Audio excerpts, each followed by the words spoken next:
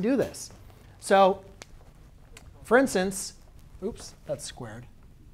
Can we factor like this middle problem rather quickly? Yeah, like we learned how to raise the powers here.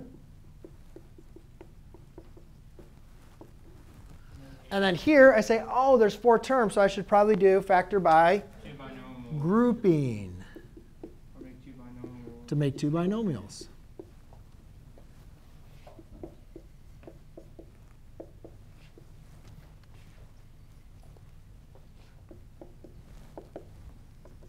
So I have x squared plus 3 times x squared plus 2.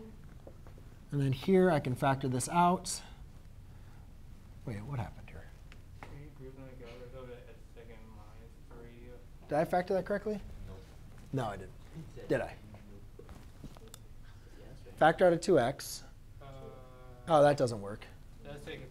Just got to factor out a.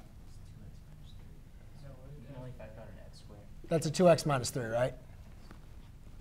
So I can only factor out a what? X? Squared. Yeah, there you go. There. Oh, OK. So I have an x squared plus 3 times 2x minus 3. So now what you can see here is the x squared plus 3's divide out. And I'm left with a x squared plus 2 all over a 2x minus 3. Now, my x, I have only one restricted value, which is a 3/2. Right? Because if you set 2x minus 3 equal to 0, you'd get positive 3/2. But why don't I use this one? Why doesn't this have a restricted value? Not because it got divided out, but what happens when you solve x squared plus 3 equal to 0? You get I. You get I. You're dealing with complex numbers. We're not going to call I a restriction on this domain. It's only for real numbers. Yes? So when you factor out, can you not factor out s2 because the 9 doesn't have x value next to it?